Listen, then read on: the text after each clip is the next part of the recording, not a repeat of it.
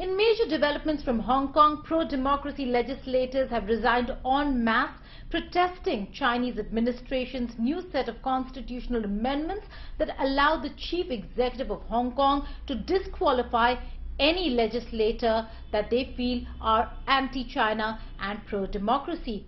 This paves the way for pro-democracy leaders to now look for newer paths to fight the entire fight for democracy. Meanwhile, China is now threatening retaliatory action against those countries that have raised their voices criticizing Chinese actions. UK and Australia have heard from Beijing on the 13th of November, warning them of retaliatory action if they continue to criticize the Chinese actions. Hong Kong opposition legislator Lam Cheok Ting unfurled a banner from a balcony inside the Legislative Council on 12th of November morning before he walked out of the building. The banner read, "Carrie Lam damages Hong Kong and hurts the people. Her name will stink forever." Lam Cheok Ting is one of the 14 other pro-democracy lawmakers who later handed over their resignations en masse in solidarity to the disqualified quartet. Inside the main chamber, President Andrew Leung continued to preside over the Legislative Council with 19 empty chairs. 香港嘅立法會嚟到今日，你就會見到由今日開始係一個全新嘅面貌。民主派再唔喺議會當中可以係履行到監察政府施政嘅工作。呢一個係特區政府同埋中央政府自己製造嘅一個係破壞憲政。A day before 11th of November, Hong Kong's chief executive Carrie Lam announced disqualification of the 4 pro-democracy legislators.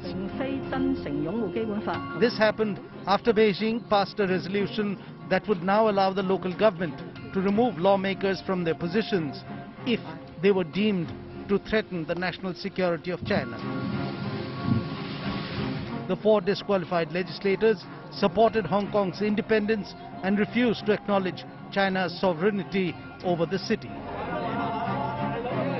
第一點係話香港特別行政區立法會議員因為宣揚或者支持港獨主張，拒絕承認國家對於香港擁有並行使主權，尋求外國或者境外勢力干預香港特別行政區事務，或者具有其他危害國家安全等嘅行為，不符合擁護中華人民共和國香港特別行政區基本法、效忠中華人民共和國香港特別行政區嘅法定要求同埋條件，一經依法認定，即時喪失立法會議員嘅資格。